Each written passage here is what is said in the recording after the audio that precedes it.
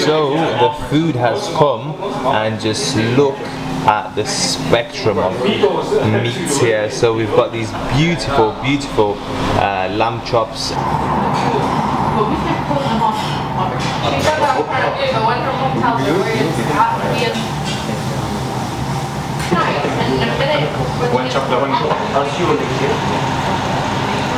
Oh yeah.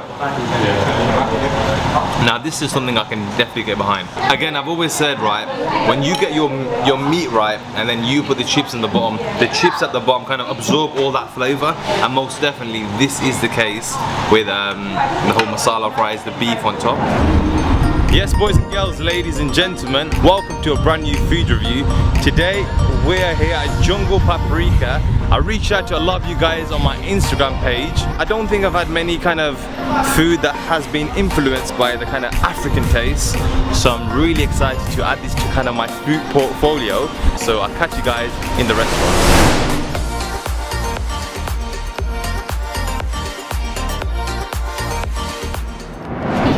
So, a quick menu breakdown of Jungle Paprika, the wild taste of Africa, as they say. So it's grilled, it's fresh, and it's tasty. Is their starters. So as soon as I walked in, they were quite energetic. They were like, you have to try our starters. So I might pick through 1 or 2 starters, and I couldn't decide because they said another one of their kind of specialities is their beef dishes. So they go, if you can't decide, definitely zip forward and get it's called a Zambezi mix. So I think I'm going to opt for one of them. So you get essentially doner chicken or beef. You get to choose 2 of them. That's a great starting point just there. You've got veg dishes, you've got seafood, you've got pizzas even. And then you've got your lamb dishes. So what I'm normally associating African food is definitely not what I see here. So look, they have got lamb chops on the menu, sea kebabs, chicken wings, chicken samosas, very similar to Africana in Birmingham. There's your spiceometer. You've got plain, mild, medium, and hot, and it's called Namadidi. So I might have to go for the Namadidi. Let's try out Jungle Paprika. So the food has come, and just look at the spectrum of meats here. So we've got these beautiful lamb chops as starters, and I believe there might be just about 3 pieces only in there. Let's see, 1, 2, 3, no, 4 pieces of the lamb chop. We've also got these spicy wings that come in a portion of 1, 2, 3, 4, 5, 6. So 6 in a portion. And then if we move on to what I believe is the showstopper, this is the mixed meat Zambezi mix platter. I hope I'm saying that right. So I asked them which out of the 2, because if I just pan down here, you can essentially get 2 meats out of the 3. So you've got your doner chicken and beef strips. So I asked them which ones are the best sellers, and they go, definitely get the chicken and definitely get the beef strips, and that also comes with salad. So it's time to feast, and I cannot wait to try. Let's start off with the starters. We've got these spicy wings. They're more like little niblets than wings, so I'm not too sure. So I'm not too sure if they are wings. They look more like niblets to me, but on the menu they have labelled them as wings. So we are going to go in for a taste test. Here we go.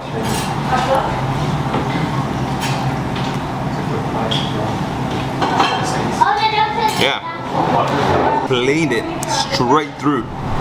So these wings, they've been marinated, but they haven't been glazed. So it's slightly different to a lot of establishments that, you know, they perhaps give a 24-hour kind of overnight rub, and then they glaze it just to, you know, really bump up and enhance that experience. So for me, it's really nice because I can actually taste the meat, the chicken. I have the bite, right? There's a kind of established, a first dominant flavor, but for these are just very subtle throughout, just the right amount of spice. They've got the skin on, so you guys know my views on skin on. Skin brings a lot of flavor. The fat brings a lot of flavor through. So honestly, these are good. So I've always been a softie when it comes to spice, so these are good for me. These are good for me. They're not bland. I don't care whoever describes them. They're not bland. They've got that. Okay, you know what they remind you of, and this is something every single one of you can most definitely associate yourself with. When you get a mixed platter from a Turkish restaurant, you just get that kind of normal seasoning, don't you? This is that exact same seasoning. Not a huge amount of spice swing, just right amount. So, portion sizes, you can tell clearly that these are very small. They're just about that. But the price reflects that, £3.50, so for 5 decent sized pieces, you cannot go wrong. These are a good start. So what we're gonna do is we're gonna get the normal wing and we're gonna hit that with that sauce they've given me. Oh god, that did not meant to happen. We're gonna go in for that taste now. Here we go.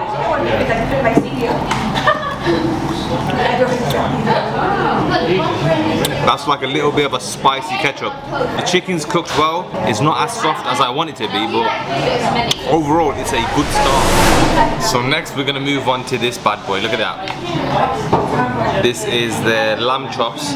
You get 5 in a portion, I believe. No, you get 4 in a portion, and they are priced at £5. So honestly, value for money, not too bad. But then you do have to take in consideration portion sizes. So here we go.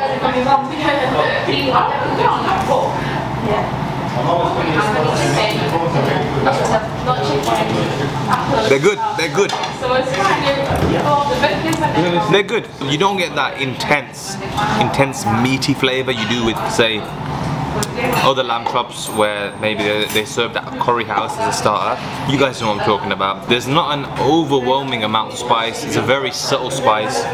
To be honest, my expectation was that I'm gonna be attacked with spice. It's quite nice as you can see those charred grill marks. They'll give it a nice little smoky flavour. So I am super excited to try this because the aromas coming from this is unbelievable. One thing to note here is I didn't say that the sides I got was masala fries. So I'll go to them. I really want the kind of jungle paprika experience. They go, you know what, you're gonna have to get the masala fries. So we're gonna grab a fork. So we have got the chicken and the masala fries. We're gonna go in for a taste test. Here we go. Oh yeah. Now this is something I can definitely get behind. Another bite. Again, not an overwhelming amount of spice. I'm very surprised really. I thought that it would be really spicy, but the last thing you want is bland chips, bland chicken, bland beef. But no, it's seasoned well. To be honest, this is the kind of food that I really like, in the sense of it's not overwhelmingly spicy, it's not underwhelmingly unseasoned. Does that make sense? So I think the seasoning wise, they've got it perfect. Again, I've always said, right, when you get your meat right and then you put the chips in the bottom, the chips at the bottom kind of absorb all that flavour, and most definitely this is the case with the whole masala fries, the beef on top. I've really enjoyed that one. Okay boys and girls, now we're moving on to, I think I'm just going to use my hands because I want to feel the texture. So we got these little bad boys, look, we've got these little beef strips. They remind me a lot of when you get noodle boxes and they ask you for your protein, they give you those thin strips of noodles, don't they? So that's what we've got here. Yeah, they have that kind of steak consistency. So with steak, it's very hit or miss, because when you cook a steak at home, essentially you get parts that cut through perfectly, don't you? That's amazing, but then you also get that kind of hard, tough parts too. So it's strange though. Some parts are soft, but there's some parts are more like chewy. Oh, with chips. So I think I got it figured out now. So you want to grab your chip, you want to grab a piece of chicken, and then what you want to also do is you want to grab a bit of onion or something like that. I think with all this is a wholesome bite. Here we go. You need that texture that comes through with the onion, with a bit of bite, a bit of crunch. And, we've got the T-bone steak, the ribeye, very popular. So the T-bone steak. So essentially, anywhere that has like a little star, yes, is it's a bestseller. Yeah, they're customer favorites. Yes, customer favorites. So I'd say on the beef, we've got, like you said, the T-bone, the ribeye. T-bone ribeye, very popular on the beef dishes. Yep. And on the chicken, we've got the half chicken. Where's that? There we are. The half chicken and chicken strips. Mashallah, very popular. Yeah. I was mentioning it's very simple, not overwhelming with the spices and whatnot. Is that quite traditional in Malawi and is it Zimbabwe? That's Kenya. Kenya and Malawi. Yeah. So your family's from there, right? Yes. But yeah, amazing. It's not a crazily massive menu too. It's not massive. So I think it covers. There's something for everyone. Exactly. Yeah. So from burgers to pizzas to the steaks for the people that like them. Mashallah, we've got something for everyone. Where's the burgers? Oh, there they are. The burgers, yeah, man. But yeah, fully appreciate it, man. Thank you so much, man. I really thank you. And I'll see you soon, inshallah. Thank you. So guys, we just finished off at Jungle Paprika, or Paprika Jungle. I'm not too sure. Overall views, if I could just summarize it like this, it was a decent meal. It wasn't quite overwhelming, essentially, that's what I'm trying to say. But it wasn't kind of down there, as in it was just standard cuisine. So lamb chops, decent, not a huge swing of flavour. However, there was a few flavours that I could definitely associate with. For example, there's it had a Turkish vibe to it. The same seasonings you'd get on your meat platter at a Turkish establishment is kind of what I got from Paprika Jungle Paprika. Jungle Paprika. And that's the same feedback to the wings, or should I say niblets. Exactly the same. I was getting a lot of Turkish vibes rather than, because I felt like I was gonna get a seasoning slash flavoring explosion of that kind of African flavors, as the owner mentioned there. In a way, it was over promised, under delivered in a way. But all due respect to the owner, he was fantastic. Really nice guy. Honestly, I like owners who are very open. I think he really understood kind of what I was doing and what kind of opportunities, hopefully, that would open up for Paprika Jungle Paprika. Done it again. The mixed platter I had with beef strips and chicken was good. Again, it didn't have the wow factor, but it was good. So I'd say go check it out for yourself. I think it's good value for money. Oh, definitely, let's speak about money. Very good value for money. And I think moving forward, vamp up the place, design it a little bit. It was quite basic, to be honest. So yeah, I think that was an interesting suggestion from you guys, but nonetheless, we've done the review. The price I mentioned was decent. Interior design was a bit, what's going on there? It needs a lick of paint. Parking, so they are side roads, and predominantly they're all a 1 hour stay. But I managed to find a side road, 2 side roads from the establishment, which had no parking restrictions. Wicked, man.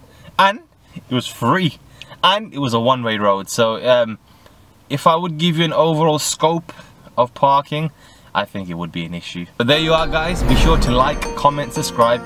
Always follow the Instagram page for all the kind of behind the scenes and whatnot, because right now I am like recording a day in the life of a food blogger. So everyone, we are at spot number 2 of many to come. We are at an establishment, as I mentioned, called Jungle Paprika. And are you ready for this? Look at this. Look at the wings and look at the chops. I am in for a meat feast, so I cannot wait to talk into this one. Be sure to like, comment and subscribe, and I'll catch you guys in the next food review.